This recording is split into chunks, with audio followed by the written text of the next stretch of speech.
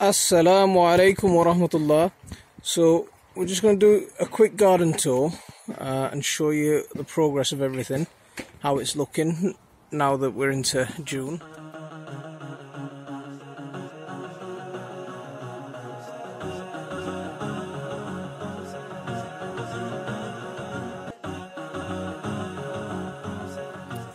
So there are my nigellas, my roses in the back garden. They're all blooming nicely. My mint's been taken over by nigella. There's some lavender there. Some of my chives are in bloom. I'm waiting for my lilies to pop up. So these lilies here. So I'm hoping they'll start flowering soon. There's a yellow flag iris. So this is my flower border. There's some there's some calendulas there, some various different seedlings that have been planted out, more chives in there. Got a basket. Got it. Yeah, so we trimmed the hedges the other day. We've just left the leaves lying around on the ground and let that decompose in place. And there's a really nice lone sweet pea at the moment, waiting for the rest of them to bloom. My sunflowers are at the back. They're still looking quite small. They're not looking that great, so we'll see what happens with them. So these are my carrot pots. We've had some baby carrots from here. These are the carrots from the carrot planting video that you saw me do.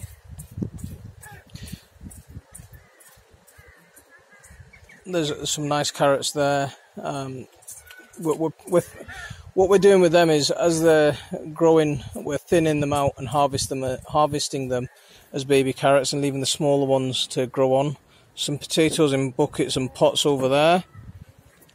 There's my gourd, and there's a little trellis that we've put on. This is a temporary trellis that we just put out just for this gourd, and then once the gourd's finished, we take the trellis away again, and we have this space open up again. So it's not anything fancy. It's just a couple of 2x4s, a little bit of trellis on top, a pallet on this side, and just let the gourds. That'll be covered. That whole wooden frame there, in about another few weeks, that'll be covered in green. There's my old wheelbarrow. This wheelbarrow served me for about 10 years. It worked hard. It went through a lot, and now it's giving me one last use as a raised bed. And I've got my carrots planted into there. This is pointed gourd, also known as fotol in Bangla. So that's my pointed gourd. My lemons aren't looking too healthy. There's some more potatoes in buckets, so we'll add some more manure and compost to that. My onions from the onion planting video that you saw me do, they're coming on quite nicely. It's been a bit windy, so the wind's broken a few of the leaves. And there's one of the gourds, far corner. There's two gourds over there. Another one at that corner, and another one at this corner here. We're just waiting for them to grow up, and we'll plant them up. These are the onions that are planted in winter. I overwintered these onions. A lot of them are going to seed now. So this is one of the things that happens when we plant red onions from sets. Red onions I've always found that red onions tend to go to set a lot quicker than yellow or white onions.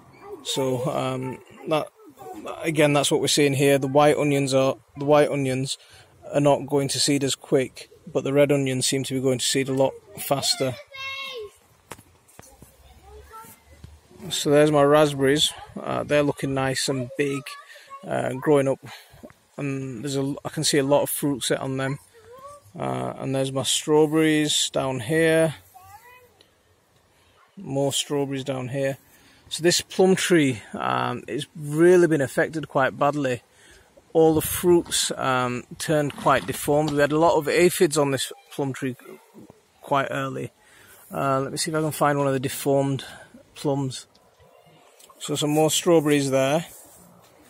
Your scooter's there as well, Dave. Come on. Yeah. More strawberries all the way down this bed. So those plants that you've seen, they were a couple of years old. These are the strawberries from this year, the ones that I planted out this year, and they're already flowering and they've got fruit on them. I've had a lot of trouble with squirrels and foxes and stuff digging up this bed, so I've lost quite a few strawberry plants from constantly digging it up. Got some black currants down that side. That side is just going to be a wild hedge with fruit berries in it. So it's just going to be a wild hedge at the bottom there. There's my cherries.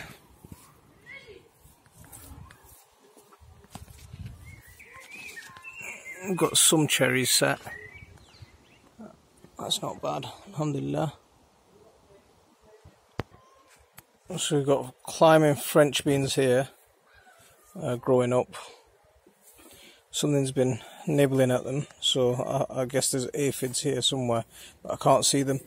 This side of the bed, the French beans, they've all been destroyed, they've all been decimated. They came up nice and well, but they've all been completely decimated. So we've put some more seeds in the ground, and you can see them starting to come up now. There's one there, so they're starting to come up again. And these are the remains of the old plants.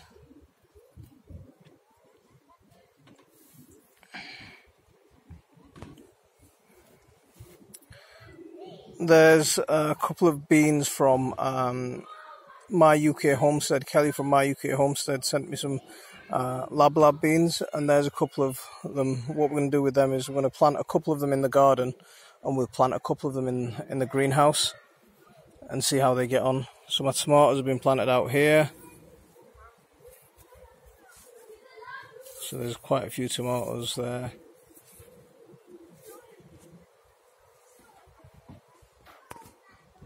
So got onions planted in bunches there. What we'll do with them is, as they start growing up, we'll thin them out and we'll leave a couple behind to mature. There's more coriander planted there. There's some, you can just see them coming up, some dinga.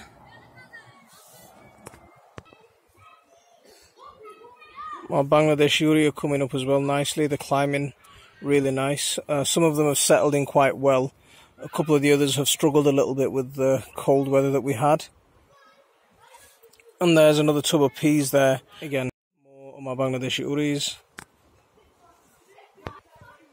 So this bed, what we've done is we've planted a row of onions, a row of kohlrabi, and a row of cabbage down this side. So we've just direct sowed them.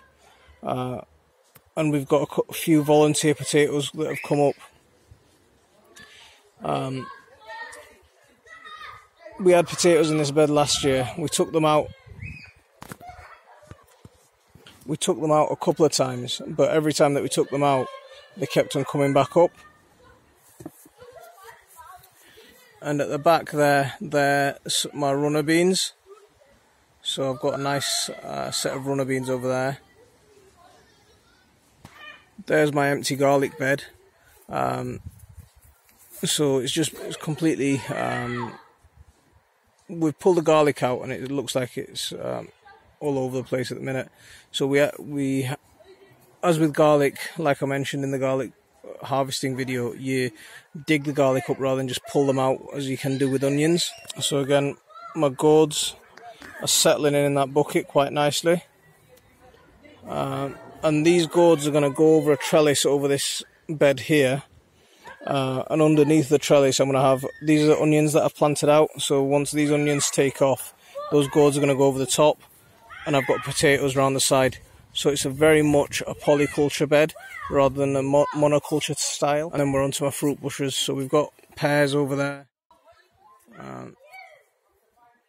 Pears are looking quite nice. Mashallah, those pears are coming on quite nicely. Got red currants down there. That apple tree's still not doing anything, so I won't even bother showing you that one. This apple tree's got quite a lot of fruit set on it, so that's looking quite good. And we've got some gooseberries at the back. So this is part of my food forest type area here. The way I've done it is that the food forest is around the edge and a clearing in the middle for my crops. There's my pears. Big pile of wood chips. So they're just going to compost down there. So there's a pumpkin that we tested out. It was looking a bit yellow. The cold didn't do it. It didn't do too well with the cold, but we've had some decent weather now, and we're gonna plant some more pumpkins out. We've got some random poppies in the middle of the garden, so we'll just leave them flowering. Nice source of nectar for the bees. Lots more onions over here. So these are onions started from seeds down this side, and then onions from sets. And again, a couple of volunteer potatoes that have popped up. You can't seem to stop these things whenever they pop up. No matter how much you dig, you'll always find one of these potatoes that is just looking huge. There's my compost piles. That one's coming up to being ready to harvest, and that one needs turning soon. I harvested some more vermicompost, and I'm starting off the bin again. So what we've done is that in there we've got some hedge trimmings and grass clippings, and we'll just start stacking fruit and cardboard and stuff in there and let the worms do the work on there. And that's a tray of castings that I need to sift through, but it's too wet to do anything with. So just cover that back up. And there my bag's of leaf mould. I'll do an update on the leaf mould separately when I have a look in that. And there's my last bed of onions. So another onion bed here, and again another volunteer potato that I couldn't that was just there. And there are my peas. So these are the ones that I grew in the toilet rolls. These have come up quite nicely. I've had a bit of a problem with the second set sowing of peas that I did. Really suffered from the squirrels actually digging, coming and taking the peas. So we spotted the squirrels just coming and taking the peas here. We do have a couple of them that have sprouted and managed to survive, but yeah, the squirrels have done the damage this year.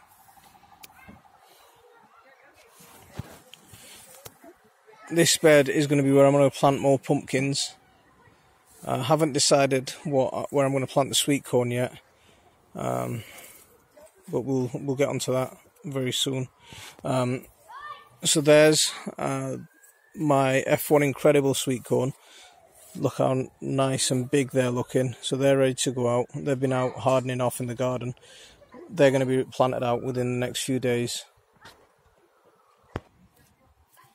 Here are some more sweet corn that I sowed from seed. I sowed these in toilet rolls roughly around the same time. Well, not roughly, exactly the same time as I sowed the other ones. And I don't know what's going on with these because these are tiny and they're not looking anywhere near as healthy as the other ones. The roots are coming out. The roots are coming out the bottom, so that they're looking healthy. The roots are fine, but I don't know why the plants are like this. So what I'm tempted to do is I'm tempted to whip them out of these toilet rolls and stick them just in compost and see how they get on in that. Because I want to plant them out, but I'm scared to plant out something as sorry looking as that.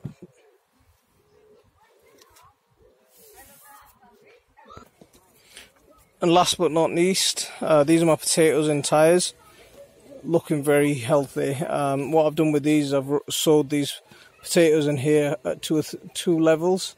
So first level of main crop at the bottom, and then a level of earlies, second earlies, a level higher. So with that, we'll leave it there, and I'll give you another update very shortly. Assalamu alaikum wa rahmatullah.